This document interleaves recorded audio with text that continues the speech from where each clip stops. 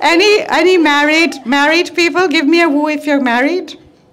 We don't want to admit it. You don't want to. I'm married as well. Yeah, 17 years. Yeah, nothing to wow about it.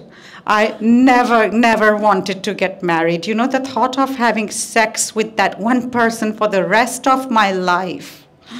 Terrible, right? Absolutely horrendous, yes?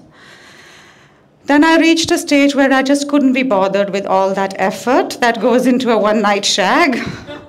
You know, waxing, makeup, holding in the fart. You know? And sex toys were great, you know. I was having fun.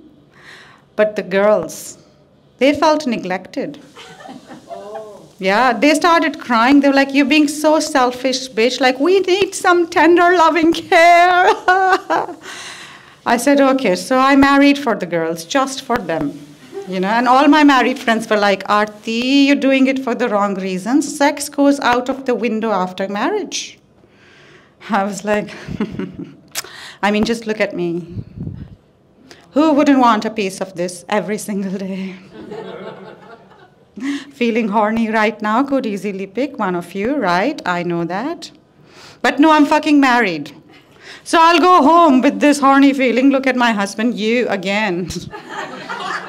And the feeling will go away. You know? Sometimes after drinking 1 or 2 bottles, I can get over the feeling, put a leg on him.